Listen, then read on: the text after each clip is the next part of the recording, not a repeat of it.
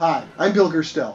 In this episode of Remaking History, we're going to look at one of the most important metalworking machines ever invented. Being a blacksmith was always tough work.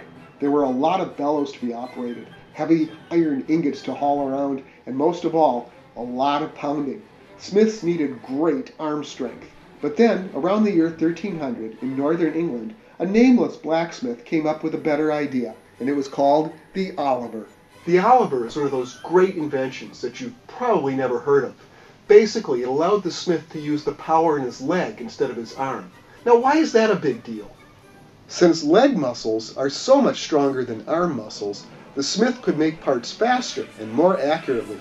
Before the Oliver, nails were incredibly expensive and rare, but after the Oliver, not so much.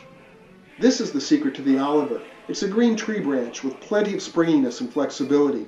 It lifts the hammer so the smith can use his leg to deliver another blow.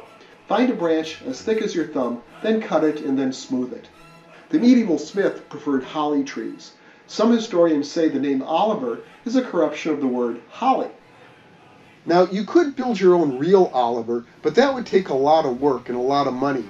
The parts you need have to be very, very solid, but it's not so hard to make a model Oliver.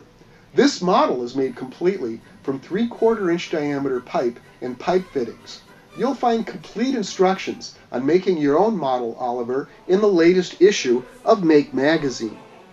This is the complete machine. When I operate the treadle, you can see that the green tree branch operates as a cantilevered spring to pull the hammer back up.